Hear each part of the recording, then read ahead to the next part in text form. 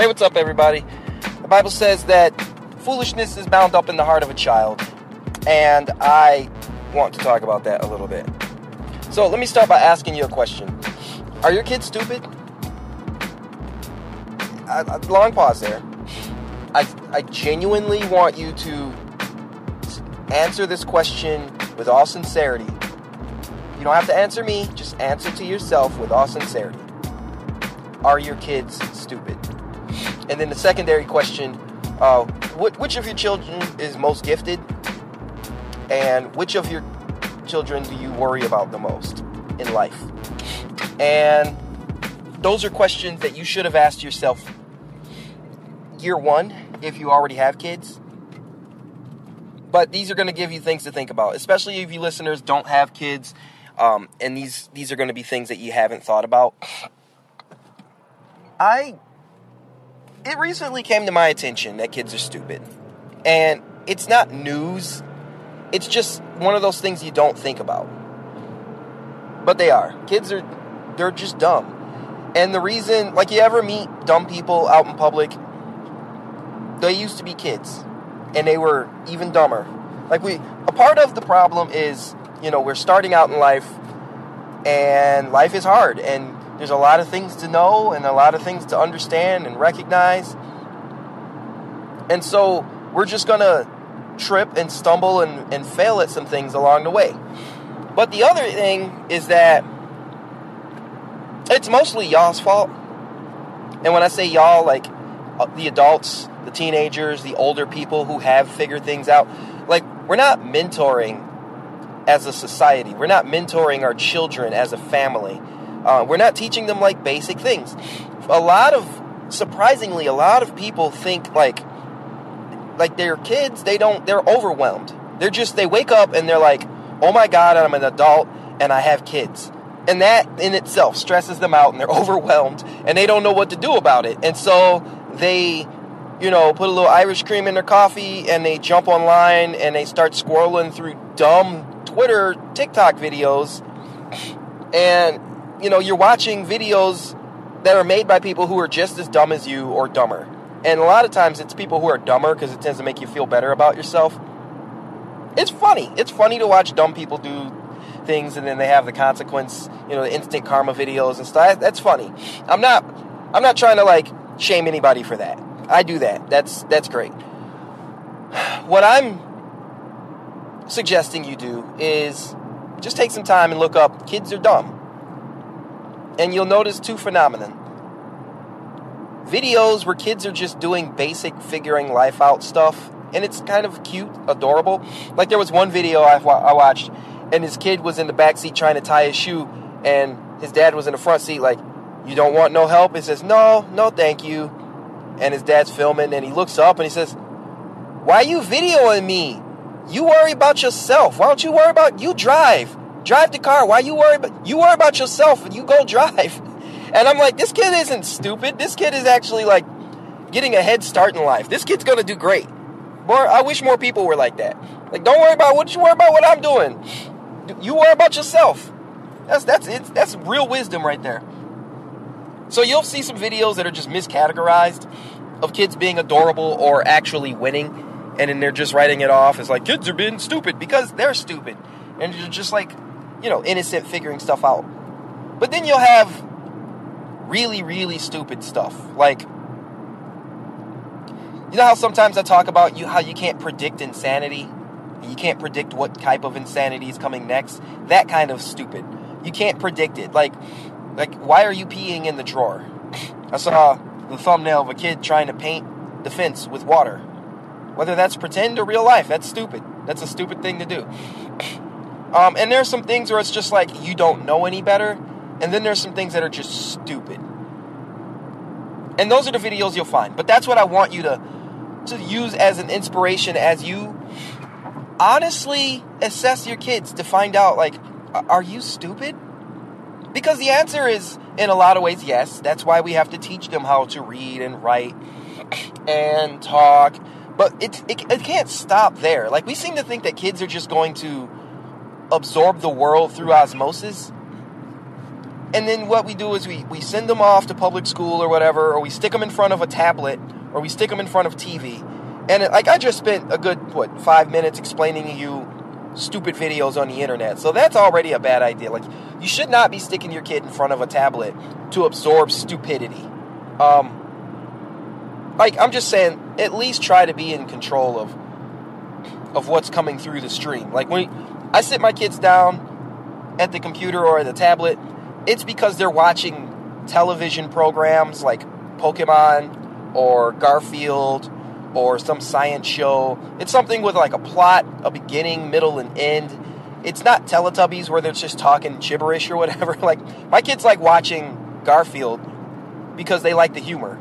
They like watching Pound Puppies because they like the storytelling. They like watching Pokemon.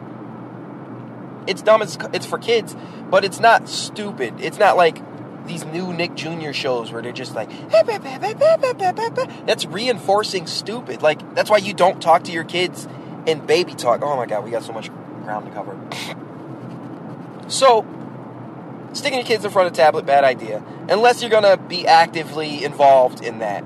And if you're the parent that I mentioned in the beginning is just stressed out, like, oh my God, I got kids, that ain't going to help. It's just going to make matters worse. Because 9 times out of 10, you're not only like making your kids more stupid, but you're also making them autistic.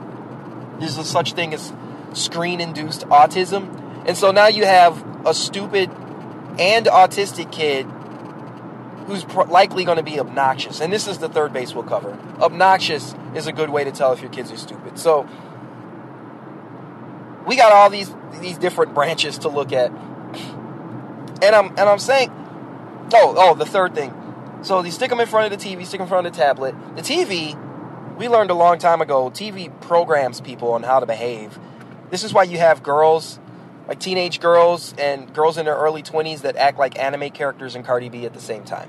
Because that's what they saw on TV. I actually will restrict my kids' TV time even further if they start to behave like the characters on the television. I'll be like, why are you acting like a cartoon character? Stop acting like that. That's stupid. I'll tell them that's stupid or that's annoying or whatever it is. I'll tell them so they'll know, oh, this is what people mean when they say stupid. This behavior. So, we wake up, we do that, we send them to public school. Public school is interesting because foolishness is bound up in the heart of a child. And when you have a bunch of kids in the same room that don't know what they're talking about, it's almost impressive the levels of coercion that kids will go through to convince the other kids that they do know what they're talking about. And so they all walk around and they'll be like, people with big feet are stinky. They'll just have these like things that they make up because because some other kid told them, or they don't have the words or the ethics or the etiquette to fill in for a specific situation, so they'll make something up. And if you don't believe me, listen to Gen Zers talk. The other day, this guy asked me if I knew what a glizzy was. And I said, no, that sounds retarded. And he laughed. And I was like, are you going to tell me what a glizzy is? And he says, it's a hot dog. And I was like, I don't believe you. Because it's stupid. I mean, he could be setting me up to, how like when you teach somebody swear words in another language and then you just let them loose. So I'm not going to be walking around calling hot dogs a glizzy because I don't believe him, for one. And two, I haven't bothered to look it up because I'm never going to use that word out loud other than this one time I'm doing it. Listen to how Gen Zers talk and tell me it's not stupid. But it's because they had to make up things because they didn't have the vocabulary in place to properly assess a situation or discuss things. And this is foolishness bound up in the heart of a child being transferred to other children. So that's what they'll soak up through osmosis. Another principle that we get from Scripture is that bad morals corrupts good character. And this is absolutely true. This is why stupid spreads faster than wisdom. You actually have to guard your children against stupidity. Letting them know, hey, that's stupid, don't do that. Reminding them of what that behavior is. So let's get into some specific stuff because I feel like I'm just kind of like rambling a little bit. Here are some ways that you can tell that your kids are expressing stupidity and that you can just really start to nip things in the bud. Kids bicker about nothing. They'll just find reasons to bicker. Like, I don't know when the last time you shut down a major argument between your kids and just everybody got a spanking and then you were just like, I don't care why you guys are fighting like this. It's 9 o'clock in the morning. Like, that's a me move all day. Get down from there. You don't tell me. You get down. No, you go up there. Okay, why is it so important that you tell her to get up or down? Why are you yelling at him like that? Both of y'all come here. Everybody's getting a spank. But he said, I don't care why. Y'all, it's 9 o'clock in the morning. You need to learn how to control yourself better than this. This ain't it. And so, dealing with stupid situations like that swiftly will kind of teach the kids to behave and to address the situation differently. And I knew that it was not a big deal because my oldest daughter, who was the third one in the argument, she was not in the argument. She's like, guys, stop. It's not that serious. Like, in a real normal tone of voice. And so she gets it. Like, this is stupid. Stop arguing. What are you guys fighting about? Like, she didn't, and she was right there. She didn't even know. And so, hopefully, if one of your kids starts to catch on to like, hey, this is the behavior that leads to swift justice. Stop. They'll be able to warn the other kids. And you guys, that's what learning is. So yeah, arguing and bickering over nothing means you're going to have to intercede unjustly. Doesn't matter who started it, I'm finishing it. Doesn't matter who said what, I don't care. Shut up, get over here. Everybody's getting spanking because it's 8 o'clock in the morning. That's just one example. Now, that's not everybody's cup of tea. Some people would rather do the gentle parenting thing where you remind children like an adult in an office, like over and over and over and over and over and over and over and over and over, which leads me to the second thing, persistence. There are kids that will go, Mom, for infinity minus 1. They don't get you're ignoring them. And yet you insist on ignoring them. So this is like an imposed stupidity. This is actually your stupidity imposed on everyone in the room. Because we have to listen to your kid go, Mom, and you're ignoring them. And I know you hear them, but you won't answer because you're trying to teach some sort of lesson that's clearly not being absorbed. Some parents do this, and I don't know why. I think it's because they want to make sure that, like, everybody around them knows that they're good parents, but that just actually reflects the opposite. It shows that you're not exercising good parenting when your kids are being annoying and you're not telling them that they're being annoying. Because you know what? Two things are going to happen. You're going to have kids that are annoying, right? And you don't like them. That's the first part. So now you have kids, you don't like them because they're annoying. But it's your fault because you're not telling them to stop being annoying. You're not showing them what annoying is. You're not interrupting them when they're being annoying. So you just let it happen. And then you do these things that reinforce it. The second thing, other people don't like your kids. That's not the goal. Your goal is not to raise kids that other people don't want to be around. Because they're likely to become psychopaths and criminals that way. And then the third thing, other people have to tell your kids that they're being annoying. And then they're going to look at you and they're going to say, why didn't you tell me I was being annoying? They might not phrase it that way, but if you ever walk around with like a piece of food on your face or something, and then finally somebody tells you and you'll be like, dude, I've been here for like 20 minutes. Nobody told me this was on my face. It feels like betrayal. So kids are, Mom. How do you handle that? Well, not saying anything, that's not it. That ain't working. It doesn't work. I don't care what the other podcasters tell you. It does not work. It makes me not like you. It makes me not like being around you. I definitely don't like your kids. Actually makes me resentful to you. And by you, I mean like other parents who let this stuff happen. It makes me resentful to those parents because they know that their kids are annoying and they just won't do anything about it. And so, it's like, hey, do you want to go to Jessica's house? No, her kids are annoying. She just lets them be. So, obviously, like, and I'm just implying things, but I'm going to spell it out today. Tell your kids stop. That's annoying. Dad, no, I'm talking. I'm having a conversation. You don't get to interrupt me just because. Go back upstairs or go find something. Like a really good threat is the most useful threat that I use in my house. It's something it's halfway between a suggestion and a threat. Go find something to do. I tell my kids this all the time because I want kids that are self-reliant.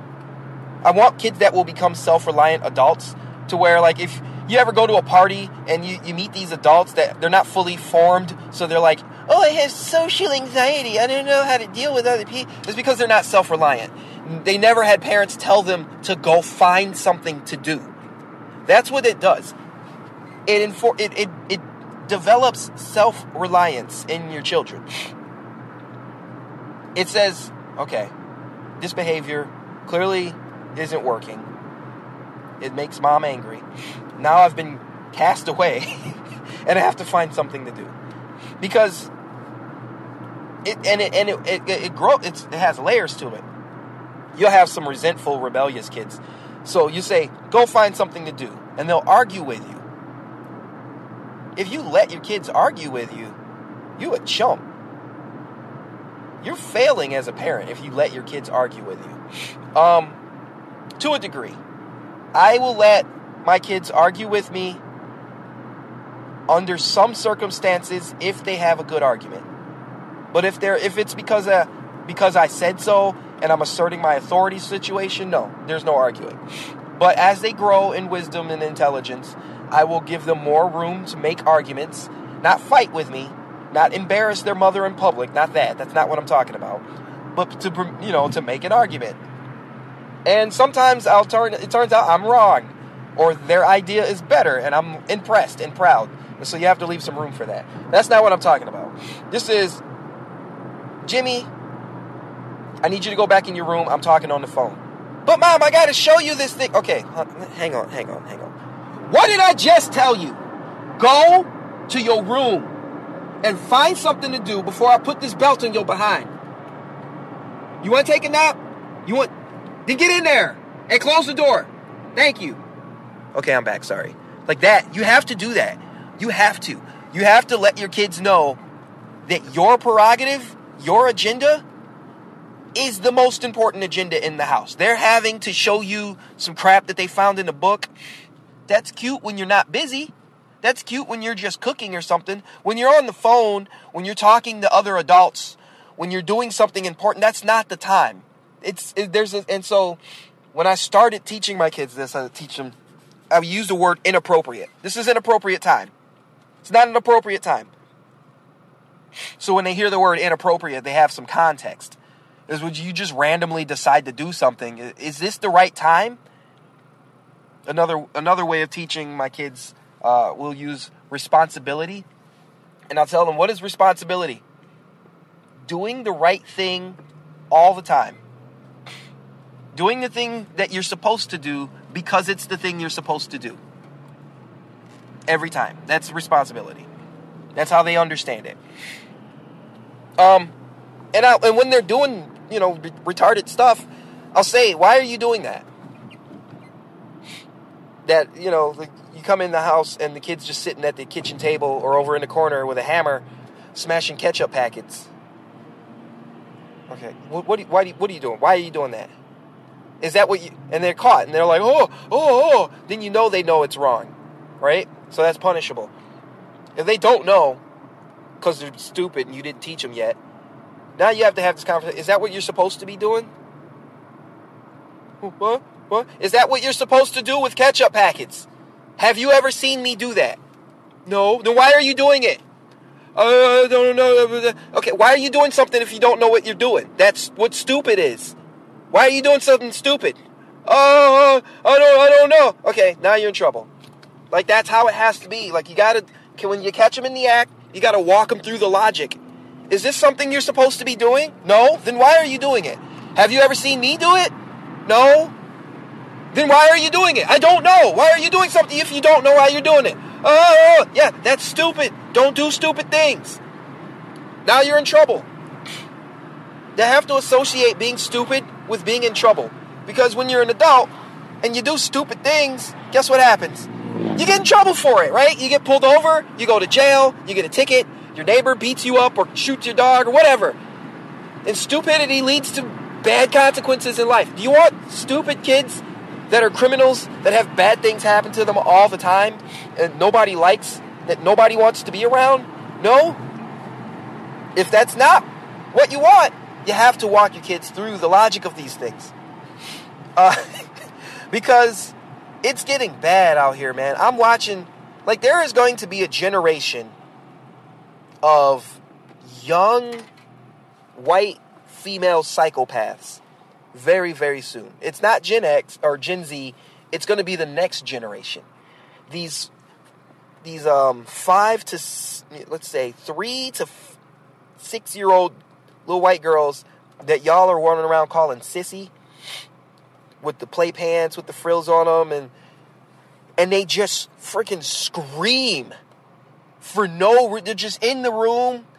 You know, we were at church and there's a kid, just this little girl, and we're trying to pray, and this girl is running full speed in a circle going, ah! And nobody's doing anything about it.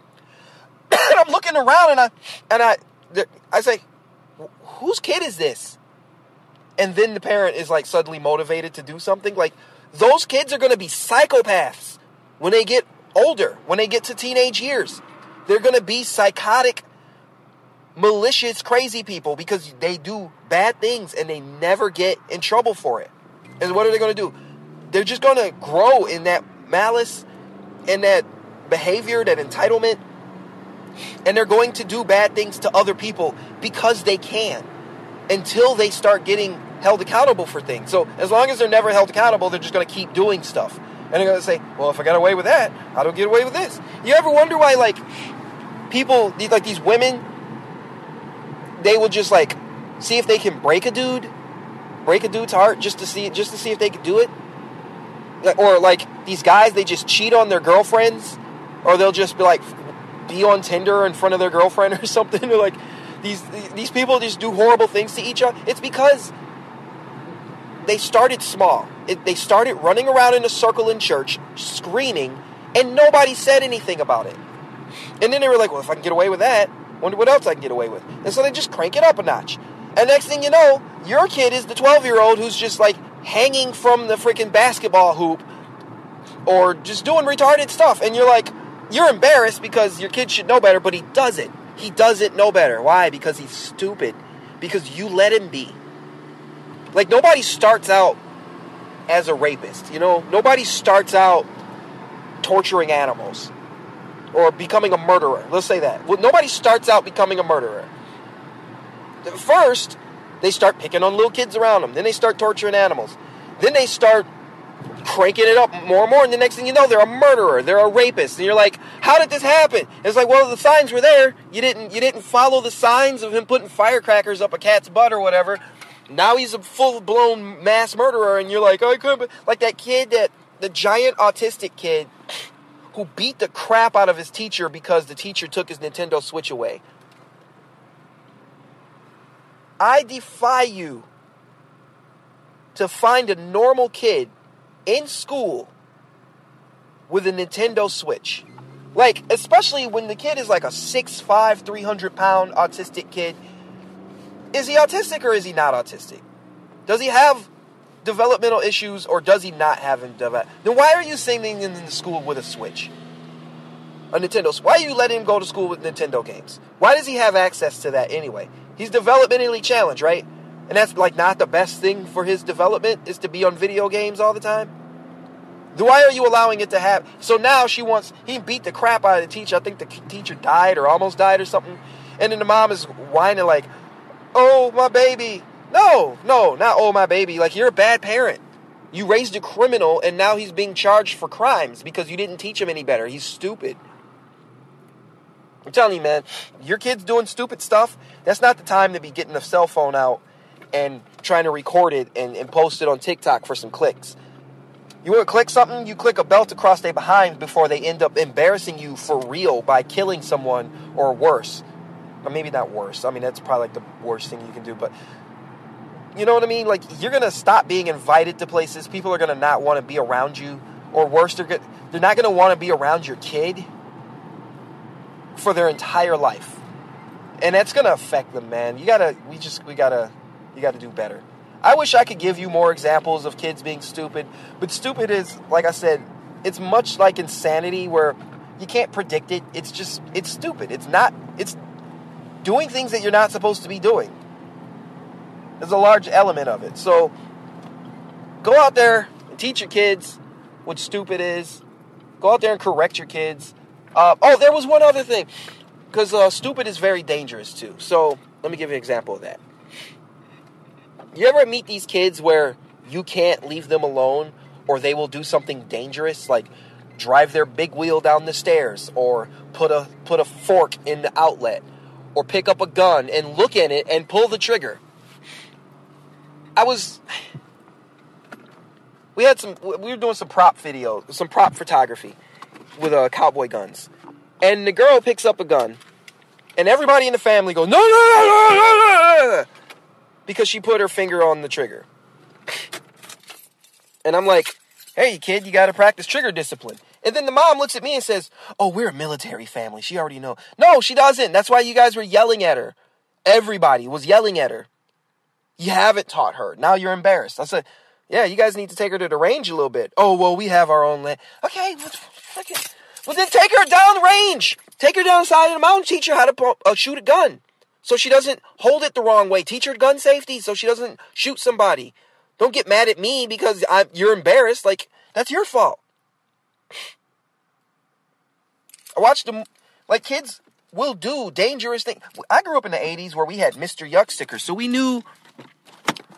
Well, I don't know about me. You speak for yourself. These kids knew not to drink bleach because we had classes, Mr. Yuck stickers. We had constant, commercials on TV and stuff telling you, hey, this is retarded, don't do it. And it was constant. PSAs and TV shows and parents teaching you and movies talking about it. And like, now we don't teach kids nothing. We just expect them to learn through osmosis. So I don't want to see too many, like these Gen Z streamers that are making videos about kids being stupid. They don't have kids. They don't know. Their kids are going to be dumb too because they're not going to teach them anything. But that's the key to it, really. Start with the most dangerous stuff, man. Hey, the stove is hot. Don't touch it. They're going to touch it. Don't touch. Slap their leg. Don't touch it. Okay. Go ahead. No, touch it. Go ahead. Ah, yeah, it hurt, didn't it? That's why I told you not to touch it. You have to guide them through some things. There's going to be a level of suffering. Some of it you induce, smacking their leg, spanking them or whatever. Some of them you just letting it happen. But don't wait until they go fully pick up a gun or stick a fork in the outlet and be like, oh, I should have taught them. That's your fault, man. Anyways, so this is one thing I gotta bring up and talk about, because some people are gonna say, well, he can't help it, and what if he blah blah blah? And there's always that one person that wants to take the extreme and make it to the norm. And so let's talk about that real quick. I make comments about people being autistic a lot because people they show autistic behavior a lot. I mean, that's why. I'm not trying to be mean. I'm not trying to be a bully or make jokes at other people's expenses. Like, I'm very serious about this. There is a rise of autism due to vaccines, due to other reasons, food, screen-induced autism, like I taught you. That one goes away after a while. But we have all these things that are causing people to show autistic behavior. And if you say, hey, don't put your hand on the hot stove, and they say, okay, daddy, and then they immediately put their hand on the hot stove, and you're like, it hurt, didn't it? Yeah, it really hurt. Okay, now don't put your hand on the hot stove. And you walk away, and then they do it again. Okay, something's wrong with your kid. Like, they have a serious learning disability, and it's probably going to get them killed if you're not on top of them all the time. That is a kid who's not stupid. That is a kid there's like something is wrong. like they're severely autistic or something else. That's not what I'm talking about when I talk about kids being stupid. I'm talking about kids who are not sick or they don't have a developmental issue and they just do stupid stuff still because you're not teaching them. That's what I'm talking about. But these kids that, like, your parents, you have to honestly assess things. You have to be honest. Like, is my kid stupid or is my kid autistic? Like, those are legitimate questions, you know? Two of my children, one of them we had tested for, because I was like, I don't know, man. I think, you know, my kid's autistic. We need to find out for sure. This is the worst intersection. Is there somebody behind me? Because I'm just going to have to back up and go somewhere else because everybody wants to be at this intersection. Please bear with me for a minute. I'm trying to turn left, and immediately this truck pulls up and he's like, I'm going to turn, okay? Yeah, okay. You can go. You can have it. I'm going to go somewhere else. I'll figure out another way to turn left. We'll do a Michigan left. Okay, so, but no, if your kid is developmentally challenged and you're not taking steps to get them the help that they need, that's bad parenting. Like, you're being a bad parent. And that doesn't necessarily mean you have to go put them in a government program or something. But, like, at the very least, you need to take into account, okay, you know Bobby's autistic, so you can't just leave him at the playground with a sharp object or whatever the issue is with him. You can't just expect everybody else to know that he's autistic and to act accordingly. You can't just go around warning the whole world, oh, Bobby's autistic. Don't be normal like you do with other kids, because my kid's special. My kids are, you know what I mean? Like, that's your responsibility. You're a parent. It's not society's responsibility. You have to actually, you know, take into account that your kid's autistic and make those types of decisions. And this is the thing. This is like an infection in society right now. You know, but you won't do what you need to do to make it easier for your kids and easier for people around you. Then you're selfish. That's really what it is. You want everybody to pretend your kid's not autistic, right? Or something else. Like, you ever see those notes where it's always every Halloween, please don't give out, you know, candy, something. My son has a severe condition and cannot, and I want him to trick or treat. Look, I'm sorry for you, but you already said it. Your kid's got a severe condition. He can't go trick or treating like everybody else. Stop pretending that something that's not normal is normal. It's not. That's the, like, definition wise of normal. If everybody has to change what they're doing for you, that's not normal. So you're going to have to live the life that you have. It doesn't mean he's a bad person. Doesn't mean that he's wrong. Or, you know what I mean? Like, you're being selfish. That's what that means. That means you as a parent are being selfish to expect the whole reality to change and bend to make your kid think he's normal when it's not. And normal is, like people like to say, normal is relative.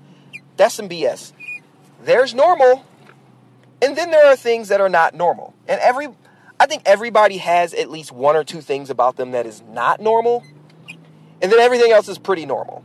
You know, it's just like there's a range that we just consider normal. Like most people have 2 arms, 2 hands, 2 feet. Most people speak to each other verbally. Most people wear pants, you know, or clothing. These are normal things. Most people refrain from slapping each other. Like that's normal. And then you always have like the one person who just shows up with no pants and they're like, but you can't say I'm not normal. No, it's not normal, bro. You don't have pants on. That's what that means. I just considering the context. I pull up, there are 4 teenage girls staring at the pavement instead of getting out of my way so I can park. That's not normal. That's stupid. Somebody has to teach them. But that's not a developmentally thing. So anyways, I needed to throw that in there because there's always that one person that wants to take offense and make everything about them. Well, my kid is special and you're just being unfair. No, I'm not. The real issue is that I didn't take you into account, and you're making everything about you because you're probably a selfish person. Stop doing that. Like, kids that need help need the help. And you can't keep putting them, it's cruel to keep sending them into situations that they can't handle. And you know they can't handle it because you want to feel like you have a normal kid. Like, that's just selfish. So with that caveat, I gotta go. My first 2 EPs, Better Off and Heaven's Hype, are for sale on zeroforhire.com. If you go to the music section, you can get each of those EPs for 99 cents each. And I'm only running this until the end of New Year's, so you can get that. You guys have a good day.